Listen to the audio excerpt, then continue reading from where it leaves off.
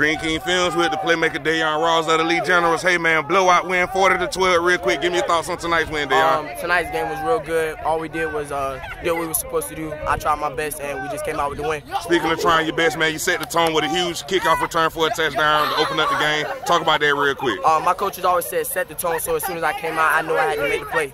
Give your offensive line some credit, man. The offensive line did a great job today. They definitely improved since the first game of the game, and everybody just did their job. Real quick, get a Generals defense some love. Y'all held this team on the 12 points. Yes, every time back to back, we kept getting punt returns, everything like that. They kept putting offense on the field so we could score. Real quick, man, talk about your future. What's next in store for you, Dayon? I'm really just trying to look for scholarships and keep up with my academics. Yes, sir, Dayon. Thanks for talking with me. Good luck to your future. All right, thank you. Good luck to